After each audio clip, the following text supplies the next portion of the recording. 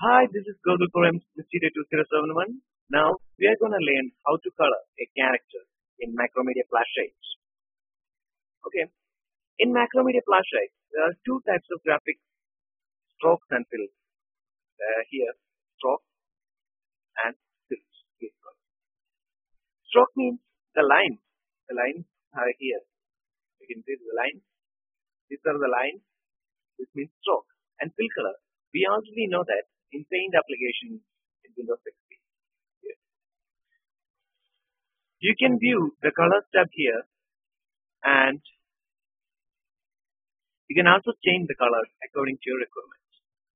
Here I'm using the stroke color to change the color of the stroke. What is?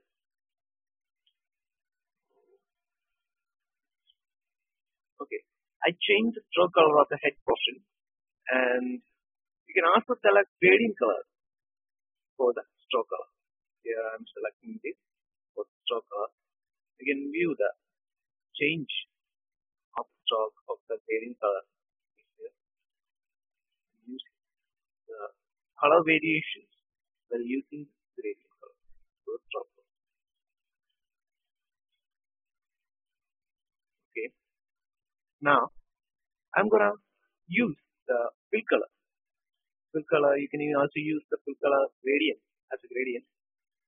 I'm using this color to fill this to the head portion, yes, and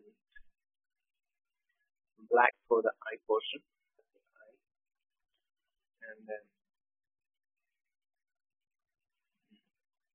blue for this.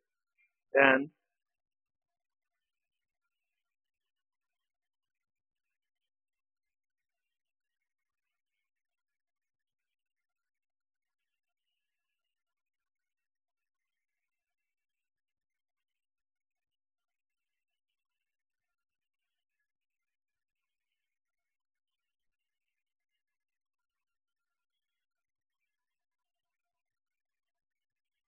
okay, okay.